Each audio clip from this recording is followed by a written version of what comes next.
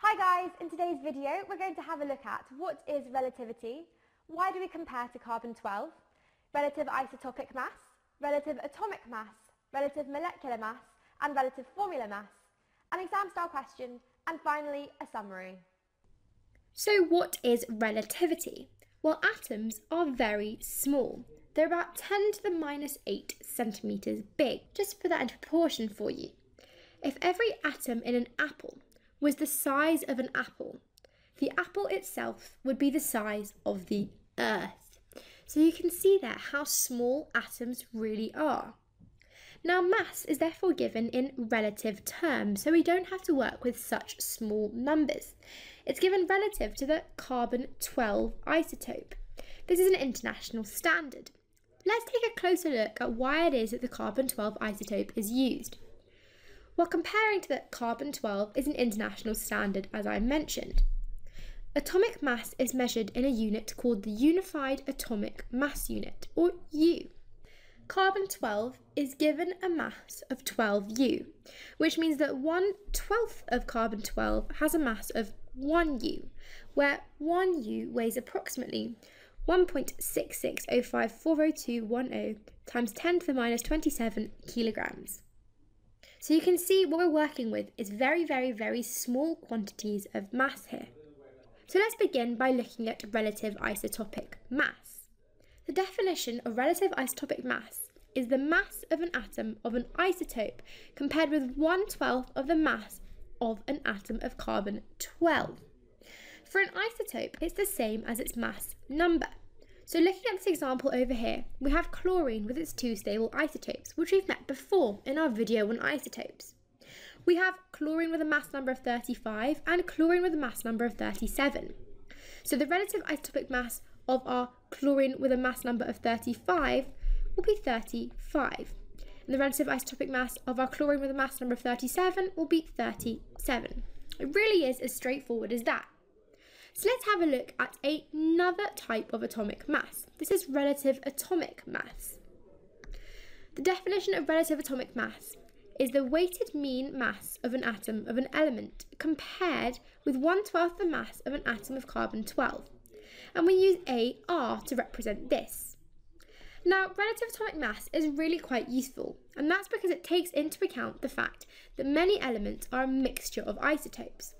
So if we go back to that example of our chlorine, we said chlorine has two stable isotopes, so it exists as both chlorine-35 and chlorine-37 in nature. About 75.77% of it is chlorine-35, and the other 24.23% is chlorine-37. So we can work out what the relative atomic mass will be. We do that by multiplying the mass number of the isotope by its percentage abundance. We do that for both isotopes. So you can see we have 75.77% multiplied by 35. We add to that 24.23% multiplied by the 37. We divide by 100, and that gives us 35.49. If you have a look in your periodic tables, the mass number of chlorine is given as between 35.45 and 35.5, depending on how it's rounded. This explains why it's not a whole number. So now let's move on to the slightly different concept of relative molecular mass. Some compounds and elements are composed of simple molecules, such as oxygen and nitrogen, which are diatomic. They exist as two oxygens bound together or two nitrogens bound together. And we use Mr to represent our molecular mass. So again, if we have a look at that example of chlorine. Chlorine is a gas and is also diatomic. We have two chlorine atoms that move around together. They're bound together. So Cl2 is composed of two chlorine atoms. The mass number of one chlorine atom is 35.45. Therefore, the mass number of Cl2, that's two chlorine atoms, will be 35.45 times 2, which is 70.9. The final idea we're going to have a look at is relative formula mass.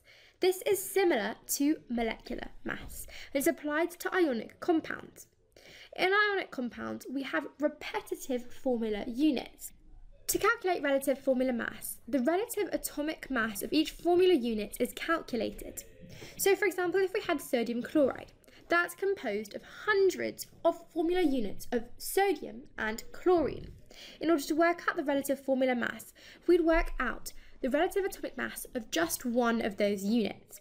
So a formula unit of sodium chloride is composed of sodium and chlorine, where sodium has a relative atomic mass of 23 and chlorine of 35.45. If we add those together, we can see that the relative formula mass of sodium chloride will be 58.45. So just to summarise everything that we've talked through today, I've included this table which summarises the different types of atomic masses. We have our relative isotopic mass that we apply to isotopes.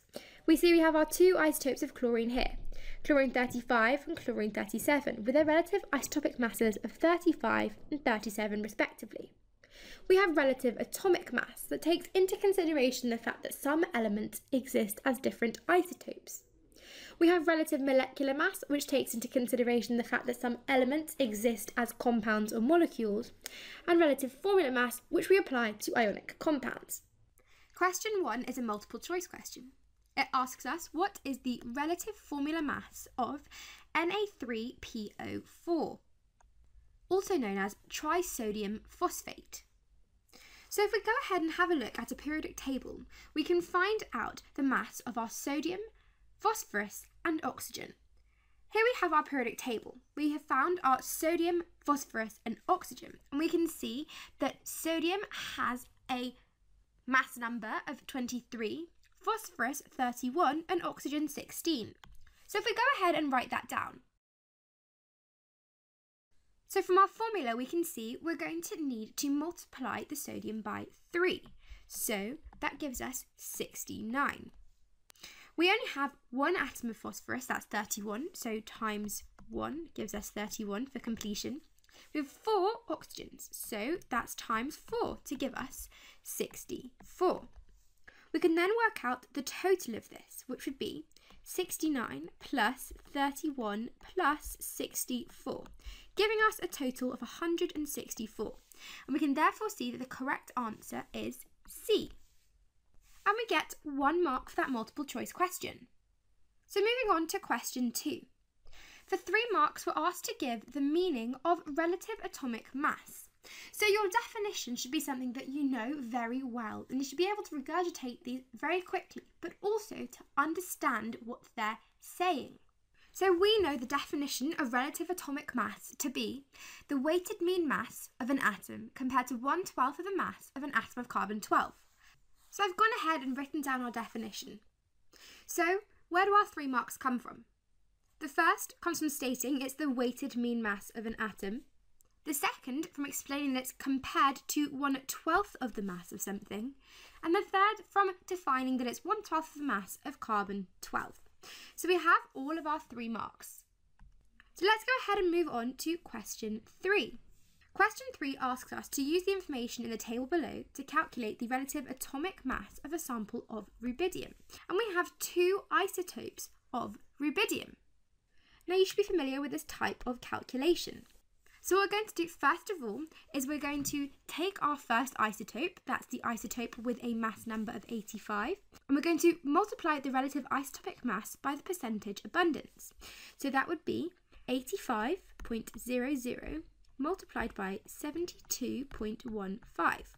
We will add to that our second isotope, doing exactly the same thing. So that's 87.00 multiplied by 27.85.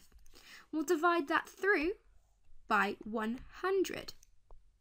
That gives us 8555.7 over 100, which gives us 85.557. And we get 1 mark for the correct final answer and 1 for the correct calculation. So if we move on to the 4th and final question. On the periodic table, the mass number of magnesium is given as 24.31. Why is this not an integer? So this 2-mark question is asking us about the mass number of magnesium, which if we have a look on the periodic table is indeed given as 24.31, not as an integer. Now we know that the mass number on the periodic table is the relative isotopic mass. And 2 or more different isotopes of magnesium will contribute to this mass number, and that's why it's given as this number rather than an integer. So let's go ahead and write that down as our answer. I've gone ahead and written down exactly what we explained, that the mass number on the periodic table is the relative isotopic mass, getting us our first mark, and that 2 or more isotopes of magnesium in this case contribute to this mass number, getting us our second mark. This can be applied to a number of different elements throughout our periodic table, so it's important to have an understanding of why the mass number is not given as an integer, and what our relative isotopic mass, our relative atomic mass is, and the definitions of all these different terms. Hey guys, I hope you're enjoying the video. If you're looking for an amazing A-level chemistry resource, join me today in my series of engaging bite-sized video tutorials. Just click the SnapRevise smiley face and together let's make A-level chemistry a walk in the park.